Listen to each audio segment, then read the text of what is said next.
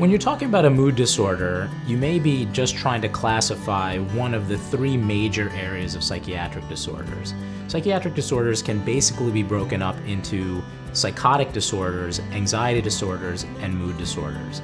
Mood disorders refers to the group of disorders where, as the name implies, the main problem is with an individual's mood.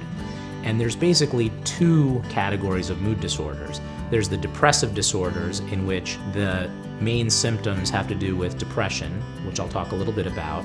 And then the other grouping is with bipolar disorders. The main example of that is bipolar I disorder, but there are several types of bipolar disorders. And what differentiates the two kinds of mood disorders is depressive disorders involve only disturbances of low mood or depression, whereas bipolar disorders have periods of depression, but they also have periods of elevated mood or mania or hypomania and things like that. The main issue to understand about mood disorders is that, as I said before, they involve a disturbance in an individual's mood, the way that they feel.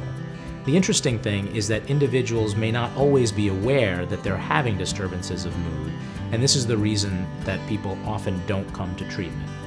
So basically, when talking about mood disorders, it differentiates from anxiety disorders on one hand and psychotic disorders on the other, where the main disturbance is an issue of low, or in some cases, low and elevated mood. And that's a basic definition of mood disorder.